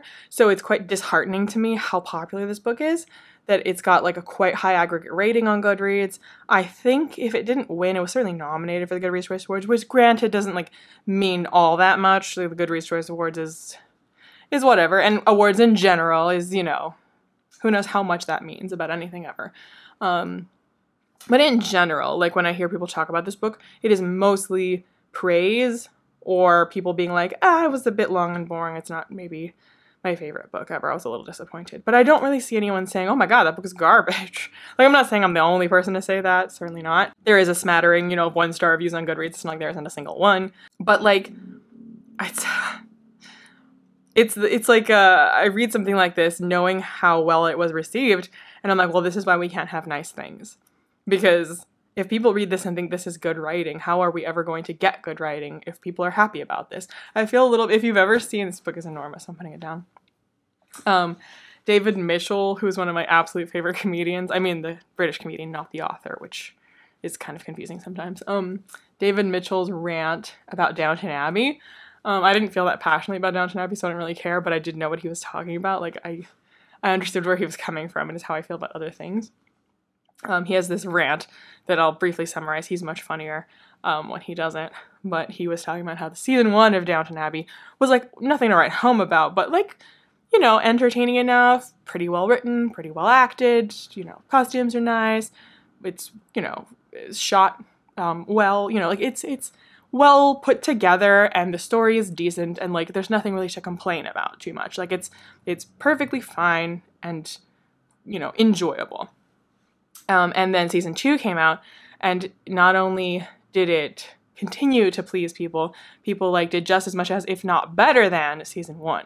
And he's like horrified and appalled by this, because he's like, well, apparently it doesn't matter if you have good quality writing or good quality storytelling or good quality whatever, because apparently people don't give a shit. So like, what's the point of even making an effort to make something quality when they in fact like it better when it's less good quality? And he like goes into detail about like why season 2 of Downton Abbey is like a shit show, from writing continuity and historical credulity perspectives, and it's quite funny when he does it. And again, I don't care that much about Downton Abbey. Like, I never really, like, I liked the show. I think I watched the first 2-3 seasons, something like that, but not like, I wasn't paying that much attention to it. Like, it was just like vibes, you know. And I will talk about Priory in a second, but to me, I didn't really pay that much attention to it. I was like, oh, it's like butlers and cakes and Maggie Smith being Maggie Smith. So I am actually kind of the person that David Mitchell is ranting about, because he's like, apparently people don't care if it's good. They just want like, you know, old-timey hats and Maggie Smith being, you know, sarcastic. And I'm like, that is what I watched it for. I wasn't actually like that invested in it. There's other stories that I care that much more about, and if they go off the rails, Game of Thrones, then I care a great deal. So anyway, that being said, when he's like, you know, can't understand how people like, you know, it seems that they approve of quality because they like season 1 of Downton Abbey, but then when Downton Abbey is bad, they still like it, so quality wasn't the thing, and this is why we can't have nice things. So that's how I feel about Priory of the Orange Tree, and I know it's slightly different because it's not like book 1 was good and book 2 sucks or something. I'm obviously not going to read book 2, which is a prequel, I believe, which never bodes well. It is stunningly gorgeous, just like, I mean, this cover, God, I wish I liked this book. This is one of the most stunning books I've ever seen. Fantasy books should look like this. Like, this is what I want on my shelf. I mean, I love the color orange, as my favorite, but also just like the dragon and the foiling and the, oh, like this is just so stunning. I want this to be my favorite book because I want to display it prominently on my shelf, but no, it's awful. And book 2's cover is also stunning. So why does Priory suck so much? For a lot of really, really basic reasons. Like, I am thinking about doing a whole separate video just about Priory sucking. So I don't know. I might do that. Let me know if you care. That might influence my decision. But basically, like, it's a lot of sound and fury signifying nothing. Like, having a book that's that long, it needs to justify its length. And I think a lot of people were like, well, because it's a standalone rather than a series, and like, oh, isn't that nice for once it's not a series? Like, well, then it needs to be like pretty monstrously long to kind of like cover all the ground that normally a series has the space to do. So like 800 pages is like not that long if you think of it as like a trilogy that's all in like one book or something like that. And like broadly, generally, hypothetically, like, yeah, I don't care if a book is 800 pages. I don't care if a book is 2,000 pages. As long as like there's a good reason for it to be that long. It's rare that I think that a book needs to be that long. I think quality writing tends to be shorter. I think that like knowing what you need to say and saying it efficiently shows more talent than just going on and on and on and on. But that doesn't mean that I never think, like, basically I think that a book that's 1,000 pages, it should be 1,000 pages because that is the shortest possible length that it could be. Because like it was 2,000 and it was chopped down to the very essentials, which is 1,000 pages, if that makes sense. I don't want a 1,000-page book because we just kind of like didn't cut anything. Like that I don't like. And as much as I will complain about books that, you know, show rather, or that tell rather than show, which is like an easy thing that everyone says, like obviously, you know, you should show, not tell. But having something just take 800 pages does not mean, like, I don't know, there's like I kind of hate adages like that just because like there's a time and a place or people misunderstand it or misconstrue it. It's like, oh, well, that means I can't just like sum up something that's not that important. I have to spend 100 pages showing this thing because then I'm showing and not telling. It's like, yeah, but is it significant enough to warrant 100 pages? Or is it something that just kind of like generally might be good to know? And once we know it, we can kind of move on. Like, when people say show, not tell, they mean, like, if a character feels sad, you should show them in various scenes behaving in a way that indicates to the audience that they're probably sad, rather than having your narrator say this character is sad. Like, that's what that means. It doesn't mean every single thing in your book you need to, like, show it as opposed to ever telling anybody anything. And that's the thing that kills me, too, is books that misunderstand it so badly, they also tell instead of showing the things that they should be showing. So there is an egregious lack of character development in here. And there's a ton of characters, I suppose, just in terms of, like, the number of individual people. But, like, actual characters that you're supposed to care about, that, like, who are, like, point of views or significant or, like, main characters, there's not actually that many. And I can't tell you anything about them other than, like, the bullet points of, like, where they are, what their job is, who they have a romance with. Like, they're not people. They're not, like, driven, motivated, feeling things. And, like, if they are, those are the things that are told to us rather than shown. Like, there's a sapphic romance in here that I knew of. I knew that was one of the many, not the only reason, but one of many things people cited as, like, why this book is so good. And that, like, oh, we love a sapphic romance in a high fantasy, how great. And, like, again, hypothetically, sure, yeah, an 800-page book that, like, needs to be 800 pages because it's so dense and that has a sapphic romance and dragons, like, sure, that sounds fantastic. But even though I knew this romance existed, and knew therefore to be on the lookout for, like, okay, so who's it gonna be, even though I was pretty sure I did know, it comes out of nowhere. And not in a way where I was shocked, like, actually shocked. I was just like, yeah, like, I knew to look for this, and I still didn't, like, see the signs for it. And so when it happens, it's not like it's felt like it's been burning and finally happening. It's like it literally was like the author was like, oh, and now is the time when we have that happen. So the characters, like, realize it in this scene because I need them to. So it's just badly done. And for people who are calling this book feminist, okay, no. Just because there's a queen in your book, just because there's a sapphic romance in your book, that does not make it feminist. I would frankly argue, so people were, okay, this also drives me insane. It drives me insane that people compare everything to Game of Thrones because that's ridiculous. But also, specifically, this one, like, more than I think other books, more intentionally compared itself to Game of Thrones, or at least, I'm not saying that, like, Samantha Shannon did that, but, like, that was part of the discourse. It wasn't just that like, oh, every book gets stamped with, oh, this is Game of Thrones meets whatever. People were saying this is like a feminist response to Game of Thrones. Like, if you like the like world building and lore and politics and the depth and the complexity of Game of Thrones, but like George R. R. Martin is like a misogynist and you want like the feminist version of that, which again, sure. In general, if like that's the project of something, that sounds like it has potential. I would argue that Robin Hobb's Realm of the Elderlings and fits that bill more than this.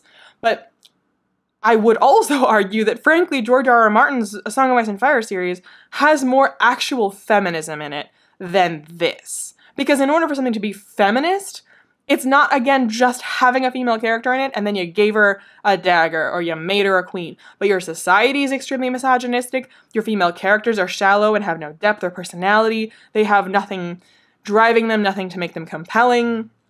There's, like, complexity in this world is simply just, like, over description and tons of, like, unnecessary detail about things that does nothing, contributes nothing, it doesn't sound believable.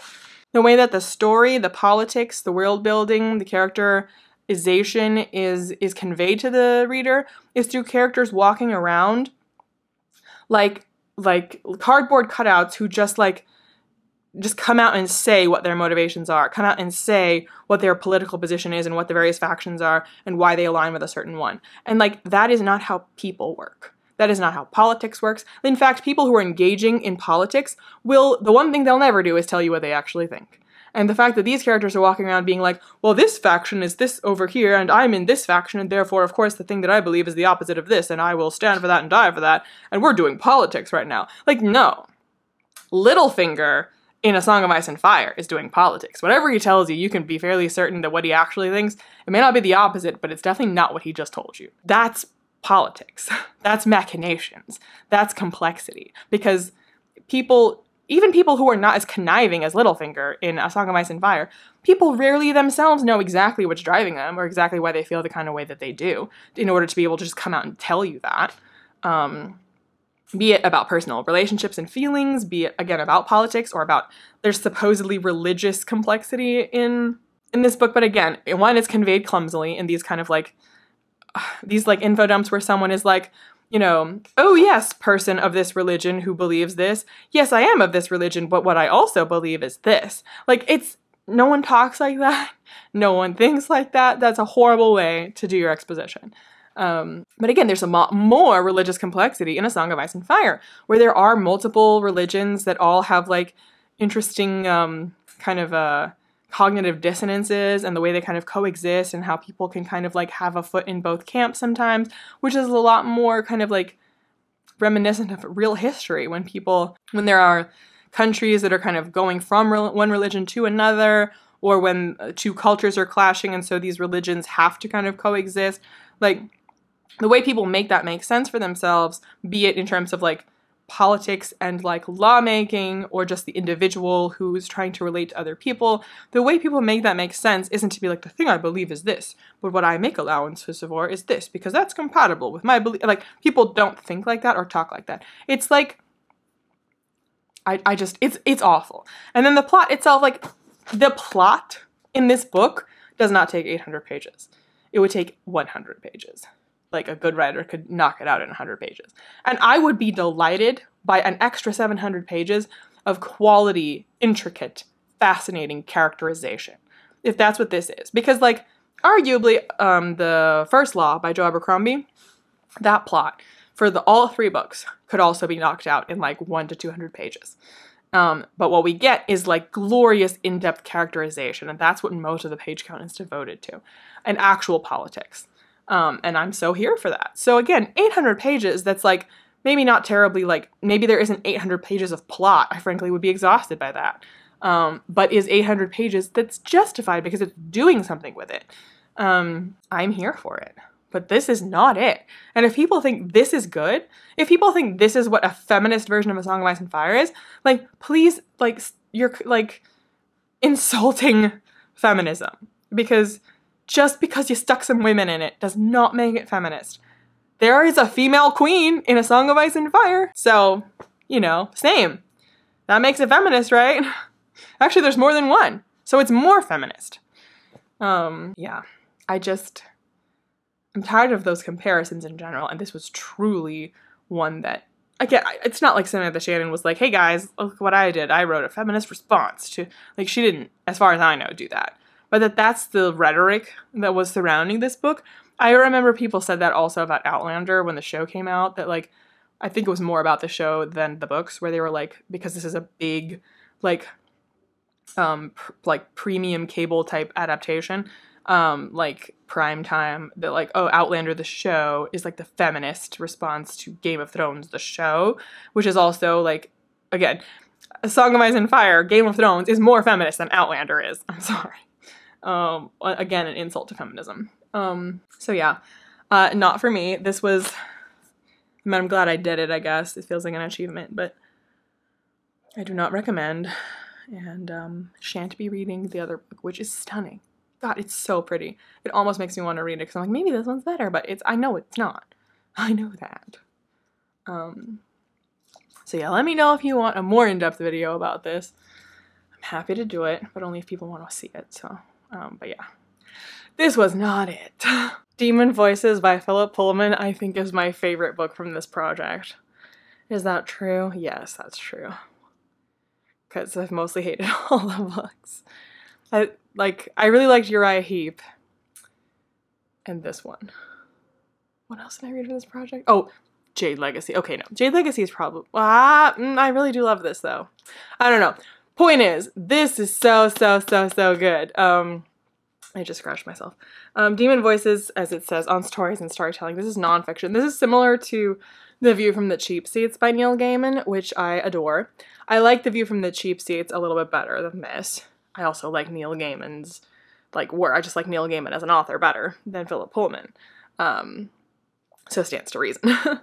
But I really enjoyed this collection so much. Because it's a collection of, like, you know, forewords and essays and speeches and articles and things. Then he does sometimes repeat himself. That also happens in View from the Cheap Seats. Because oftentimes, you know, similar topics call for similar anecdotes or points. So he, like, recycles some of his points, which wouldn't be apparent to anyone that wasn't reading it together. You know, if you were just at those speeches or reading those forewords, then you wouldn't be like, hey, you just told this story.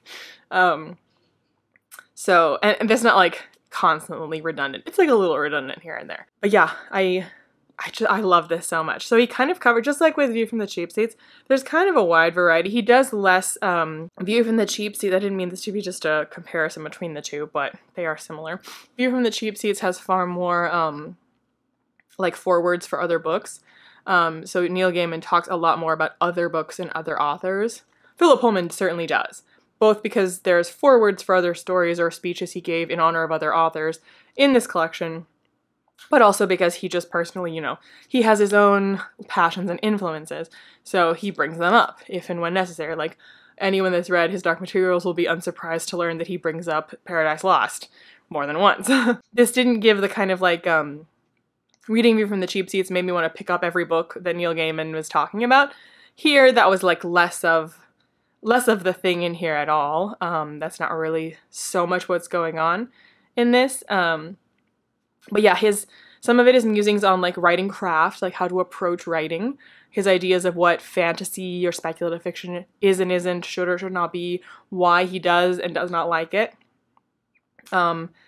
about philosophy, about his own kind of, like, journey on the faith spectrum, and morality, and its role in storytelling, whether it should be there or shouldn't be there, if it is there, how it should be there, etc., etc., etc. So I just found it fascinating, compelling, interesting, thought-provoking. Some of the things that he's talking about here, it's stuff that, like, I've kind of, like, talked about with people, you know, in lives and podcasts and videos and stuff. Some of it is stuff that kind of, like, I was like, oh, I've, like, talked about this with people, but he said, like, he went further, or he said it better, or he said more, and it kind of made me, it kind of, like, crystallized things that I'd kind of, like, danced around a little bit. I love his metaphor for storytelling being like the world is the wood and the storyteller is, like, riding the path through the wood. And the way I just said it probably doesn't sound that great, but he comes back to that metaphor a lot. And I really, really think it's a good way of thinking of it. Not the only way, certainly, but it also, hearing him talk about kind of his approach to storytelling and what he does and does not value in it, if you have read his Dark Materials, which I recommend you do, if you've never read his Dark Materials, I don't think you should read this first, because he does feel at liberty to spoil his Dark Materials, because then what's in here is, you know, like responses to criticisms about his Dark Materials, or like articles when people ask questions about it, when he's like responding to like people who are like, what was your point? Like, what were you trying to say with his Dark Materials, and him like trying to respond to that. But yeah, I feel like I'm going to return to this kind of like with maybe more so. View from the Cheap Seats, I think I enjoyed more in terms of just like, just as a reading experience. Like, it was very emotional, and it was thought-provoking, certainly. So I just felt very immersed in it, and it's like lovely to be with Neil. This book, immensely enjoyable, but I think is more one that I'll return to in a more practical sense. Like his approach to storytelling, and his approach to world building, his approach to character building, his approach to the speculative, whether or not to include it. Just so many things like that that are, I mean, he talks about them quite conversationally, but they're quite instructive ways of thinking about things. Not that you have to adopt his methods, but just to consider his approach to it and think about what that might mean for how you would approach a story as a reader or as a writer. And so I think I will find myself coming back to this both for enjoyment and for, you know, for practical reasons, to improve my writing craft and reading craft, if it can be called that. Because how you approach a story, how you dissect it, how you value it, is shaped by kind of like what you bring to it. And he talks about that a lot as well. So, yeah.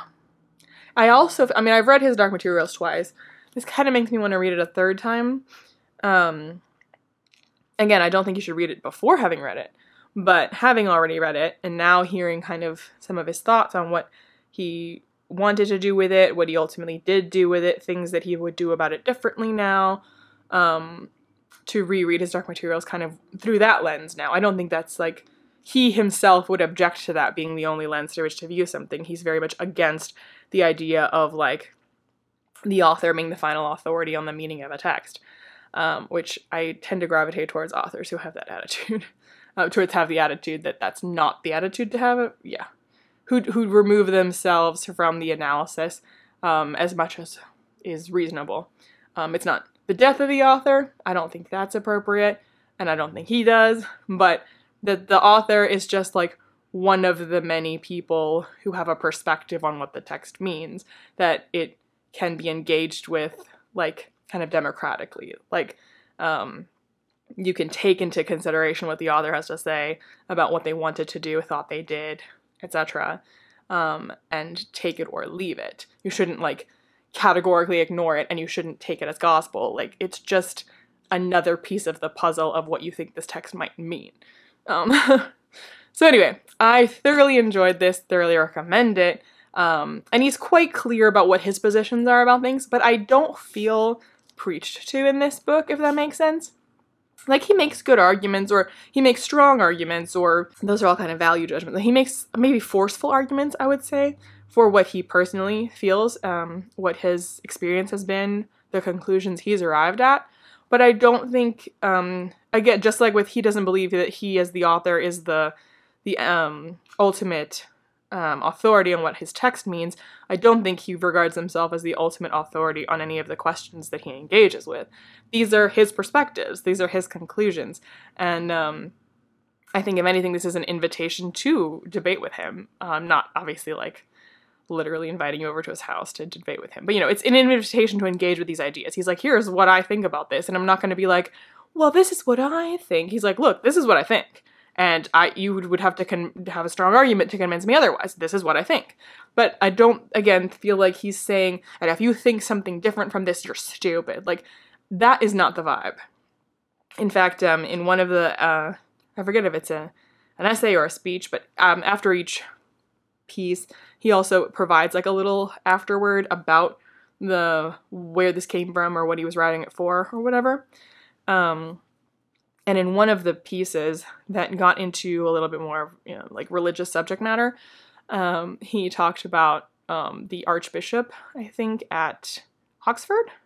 Is that the right title / place? I don't know. Very like a religious office holder that he had a good relationship with, and how that was one of his favorite people to debate with. So presumably based on that person's occupation, they would hold, if not the exact opposite view, but definitely an opposing view to his. Which I think the inclusion of things like that is basically, again, him saying, look, this is what I think, and I think it's fun to debate it. And so if I'm debating it with you, like, here are my positions, here are my arguments. But, sure, like, if you've got a better one, if you think differently, lay it on me. So yeah, I found it very thought-provoking, very enjoyable. Very enjoyable, and I do recommend it. And I do, again, for anyone that feels about things very, very differently from Philip Pullman, I don't think that precludes you from reading this book. I don't think he would want it to preclude that. He's just telling you what he thinks. I don't think he's making a case for him being the authority, because he's very much against the idea of any one person having the right idea. So yeah. I think if you're at all interested in his ideas and his approach to storytelling, and generally the subject of how does one approach storytelling, he talks about C.S. Lewis and Tolkien pretty disparagingly, if I'm honest, and he's pretty upfront about that. Like one of the pieces in particular where he goes after Tolkien, like at the big outset of that piece, he's like, I'm gonna be talking some shit about Tolkien, because he doesn't phrase it like that. That's basically what he's saying. He's like, hey, buckle up, like, I'm about to be talking shit about Tolkien, so y'all are gonna be super pissed at me, but, I'm just telling you what I think and what my experience has been. So, again, I don't think he's making an argument for the fact that Tolkien sucks and you should think he sucks and that anyone who likes Tolkien's an idiot. That is not at all the impression that I get from it. It's just that this is his experience of reading Tolkien and why it did or did not work for him, or what it was lacking for him, or what it would be that he would specifically not want to emulate in his own work, etc. And I think it's valuable to hear that other perspective. I think so many authors like Tolkien are kind of treated with kid gloves, where like they're just they're such like pillars of the genre, they're untouchable. And if you dare to criticize them, it's like, oh, well, you weren't smart enough to get it. Or clearly fantasy isn't for you. And he'd be the first to say fantasy is not for him. But he's written quite a lot of speculative fiction.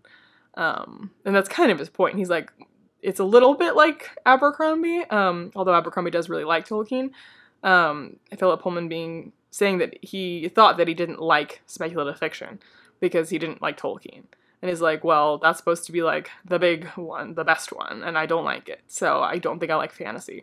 And his realization that like, oh, it doesn't have to actually mean that, and actually a lot of the fiction that he does like is actually speculative. It's just like not what you think of when you say like fantasy, but he has actually no objection to speculative elements. He just didn't like Lord of the Rings.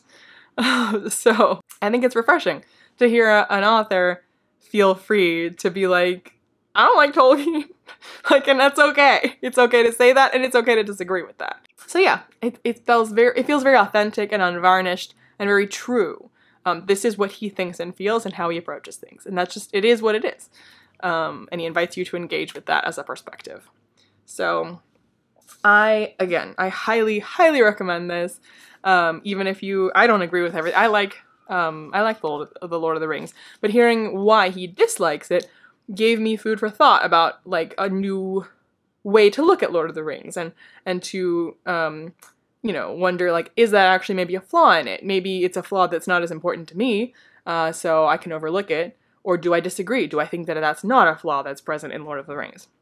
But invited me to engage with that subject, with the Lord of the Rings, in a way that I hadn't before. And even if I don't reach the same conclusion as Philip Pullman, the opportunity to kind of get this kind of blowing the cobwebs off of Lord of the Rings and actually looking at it a little bit differently is not really something that you get much of a chance to do, because the book is closed on that. The Lord of the Rings is a masterpiece. That's agreed. And that's just, there's nothing further to be said about the subject. So it's interesting to kind of like revisit it and be like, hey, no, wait a second. What if? What if it's not perfect? So, yeah. Highly, highly recommend.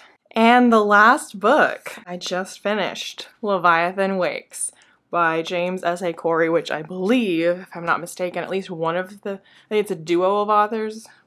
It's a duo of authors, one of which I believe is Daniel Abraham. Is that his name? The author of the Long Price Quartet, which I did not like. And then another author. I don't know who the other author is. I'm pretty sure that's the case. Anywhoosies, yeah, I wanted to read this for, I mean, this whole project was books that I'd wanted to read for one reason or another. But this, I guess Priory might be like the one that has like been around on my want to read list for the longest, but this might be second longest. I owned the audiobook for the last 5 years or so, and then I think I said this in the original video, that I got the physical copy as kind of like as a reminder that, hey, that's a book that you have that you wanted to read, and also because I struggled to get into the audiobook, so I thought I should maybe try reading it physically. So I read this partially physically, partially on audio. So I started like to get into it, I did it physically, and then like once I got my bearings, then I could do the audio as well. And I enjoyed this. I do want to continue the series. I don't love it. Like, it's not like my new favorite.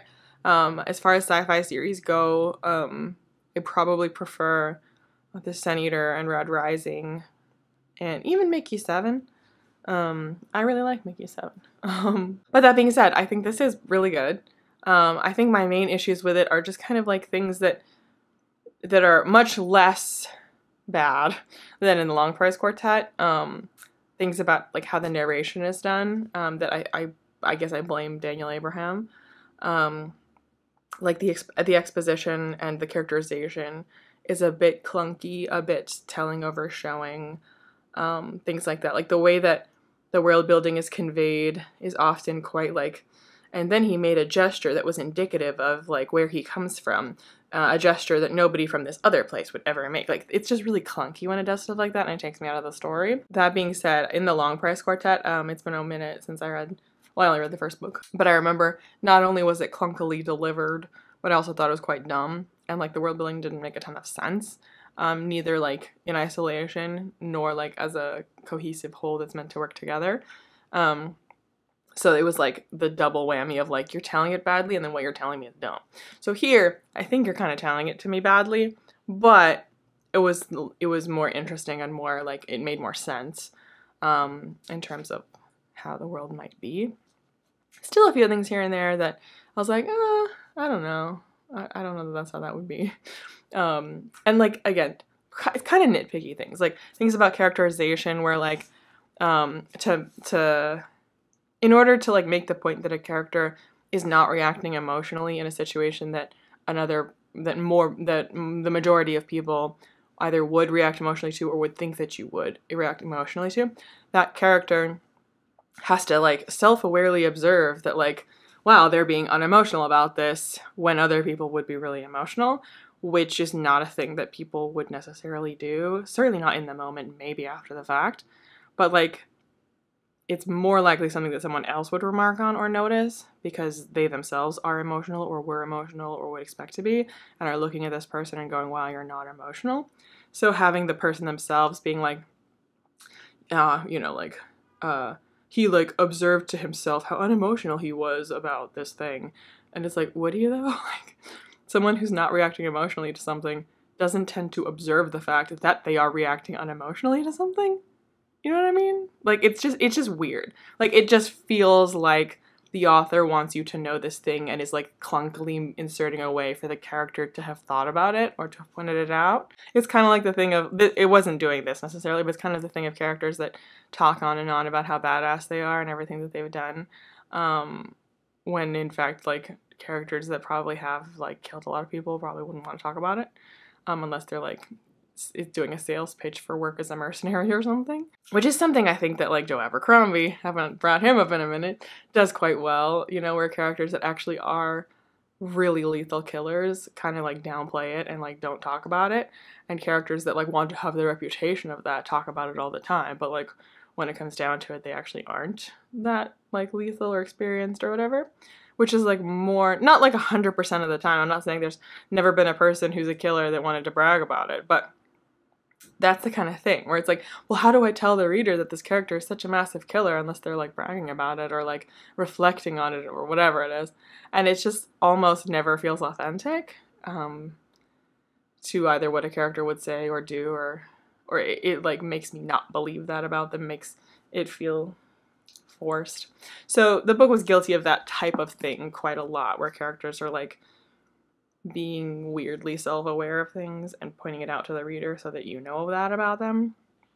And I just wish authors in general would just trust that if you show the character doing these things in these various situations, that the reader themselves will notice it, or at the very least have other characters be the ones to notice it, to be like, wow, he's not reacting emotionally to this, which is like kind of creepy or weird or unusual. Not have the character themselves do it. So like that's just, it's not always to do with like emotions, but like that's the type of thing that this book constantly does, where a thing that a character is feeling or experiencing, or how what they're saying, what they're doing, what their thought process is on something, they themselves comment on how it differs from the norm, or how it differs from the lay person, or whatever it is. And it's just like, it's weird and it feels clunky. Again, that being said, I did think the situation and the politics and the world building of this like space opera was like quite intricate and compelling, and the way that the kind of mystery, the way we kind of like peel back the layers of the onion of what's going on, I think is very interesting. And also I think there's a lot of moving pieces to it, and I think maybe that the very, very outset, when you're like totally don't have your bearings, which was me when I first started the audiobook and couldn't do it, because you just like don't know what the status quo is at all, so you're learning all new information. But like, that being said, I think once you're kind of into it, I think it does a pretty good job of like telling you this story in a way where you can keep track of the factions, and you're not kind of like lost in the mire of like who are the interested parties. So yeah, I think it's well done overall, despite my nitpicks. And it makes me want to read the next one. I know there's like 10 books. I think people have said that they're not all, like there's like, I don't know if it comes back up again, but I know that there's supposed to be like kind of a drop. And hopefully it comes back up again. I don't really know. But yeah, I liked this. And I'm glad to have finally read it. Yeah, and that is the last book that I had for this project. I did it in the 11th hour, but I did it. And that feels great. I thought there for a second that I wouldn't be able to do it, but I did it. I did it. So, you know, hope you enjoyed this video. It has been basically a year since my first clip. What was the first book I finished?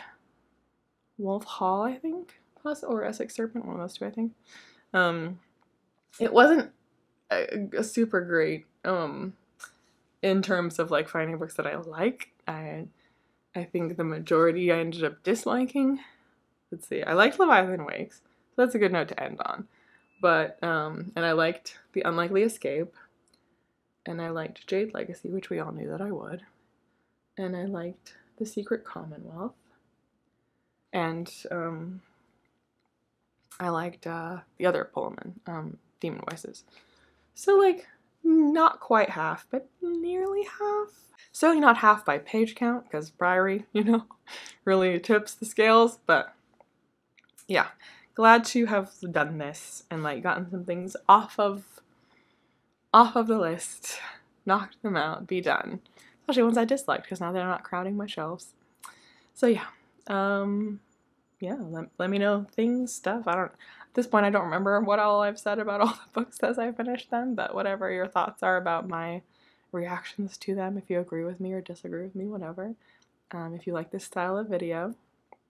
I didn't anticipate it would take me like the full year to get this done, but you know, here we are. So if you'd like other such projects in the future, then let me know.